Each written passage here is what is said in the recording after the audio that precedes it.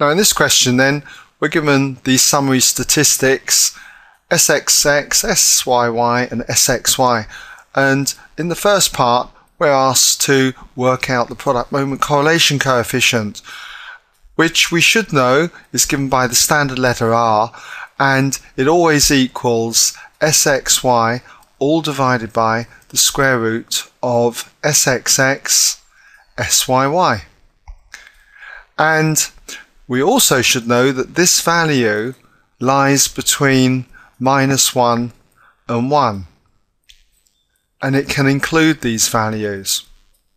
So that's a valuable check. When you work this out, just make sure you get a value between -1 and 1, otherwise it's obviously going to be wrong.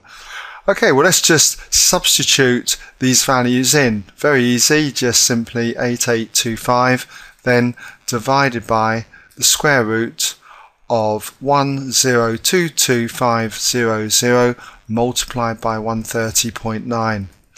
And if you work this out on your calculator, you get 0.76280 and so on, which when rounded say to three significant figures is going to be 0.763 to 3SF. Okay, well that's the first part. Now in part B we've got to describe what this product moment correlation suggests. Well, remember that a product moment correlation coefficient tells us how strong the data is to a linear fit, a straight line. So we're told that we've got a scatter diagram and our data is clearly close to 1. If it were 1, the data would be on a perfect line, but being 0.763, there's going to be some kind of scattering about a line. Now remember that X represents the attendance, let's just mark that in, and Y was the number of goals. Just put that up there, number of goals. So what this does seem to suggest, and we have to answer the question in the context, okay? We can't just say, oh, close to a straight line.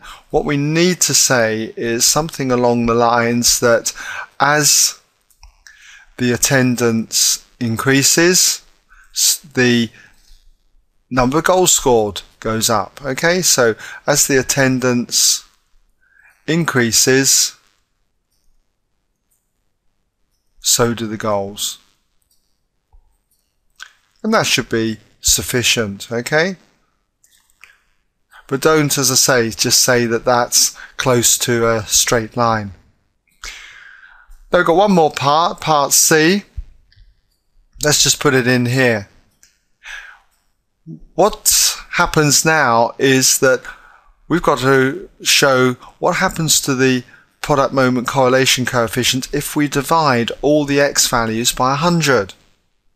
Well, dividing all the X values by 100 just means that this scale, the X scale, gets just bunched up. So what would happen is our dots would still basically show that relationship to a straight line. It has no effect on the product moment correlation coefficient. It just adjusts the scale. But we get exactly the same answer as this. So the answer is no effect, okay? No effect. Essentially R remains at 0.763. And there's your answer to part C, right?